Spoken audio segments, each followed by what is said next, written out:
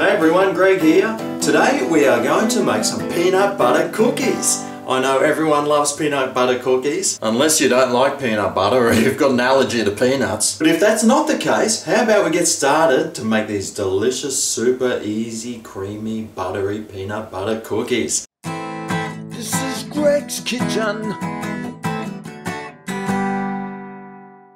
Here's all the ingredients we'll be using, but first, let's turn on the oven. 190 degrees Celsius, which is 375 in a non-forced Fahrenheit oven.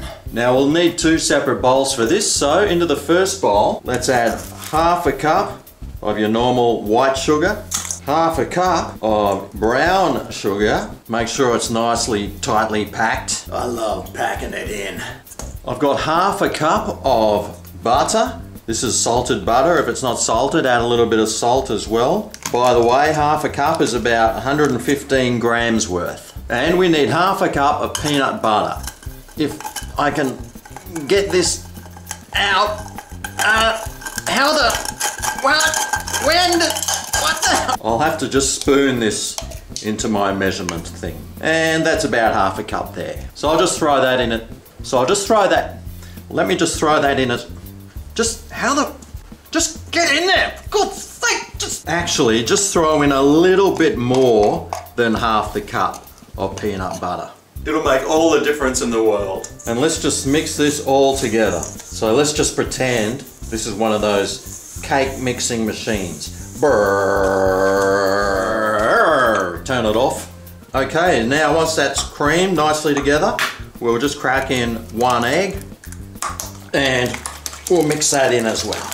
I think my machine needs a bit of a tune-up. Right, well, that looks like it's perfectly creamed. Have a look at that. So I'll move this to the side and I'll grab my other bowl and my sieve. So into here we will add just over half a cup of, what's this stuff called? Self-raising all-purpose flour, and about 3/4 of a teaspoon of baking powder. And we'll sift this into our bowl, which we will then pour into our mix here, and we'll just start blending this through, adding it little by little. Oh, that's right, I've got some of this vanilla essence. How about we just pour like a teaspoon of that in as well, and we'll burr this in. What you probably could do is just whack this in the fridge for about an hour, just sort of let it set a bit. But I ain't got time for that, so let's start making them. Oh no, you're not gonna believe this, but I put in plain flour instead of self-raising all-purpose flour. So we'll see how they go anyway. Right, so let's grab our tray, which I've lined with some baking or parchment paper. We just need to start balling this up into like little balls. I don't know how you're supposed to do that. So I'll just throw them on here like that. That'll be easier. Keep them fairly well separated though. So now once we've rolled those up in those pretty ball shapes, so now all we need to do is put this in our oven. It's preheated for about 10 to 12 minutes and we'll come back then. Or until the cookies begin to brown. Okay, well it's been about 12 minutes now, so let's get, whoa, they actually turned out. I can't wait to, oh you, whoa, dude! So let's whack these down here to cool down for a bit, because I tell you what, they'll be as soft as, as soft as that. So while they are soft, how about we grab some hundreds and thousands sprinkles and sprinkle them over the top. With any luck, they'll stick, and that'll make these cookies even better. So we'll let these cool down and then we'll tuck on in for the old peanut butter cookie taste test.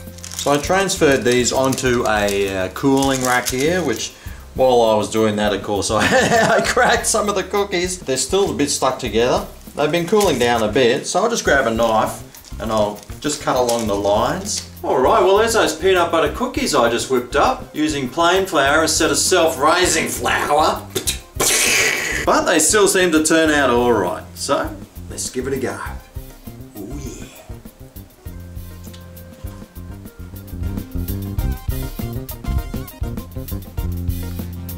Wow, that's chewy and crunchy, peanut buttery and sugary. In fact, they're delicious. I really didn't think they were going to turn out at all And they did. If you do give them a go, I'd love to know how yours turns out. Thanks for watching. Remember to show this video some thumb and love. Check out all the links below. Thanks for watching. I'll see you next time right here on Greg's Kitchen.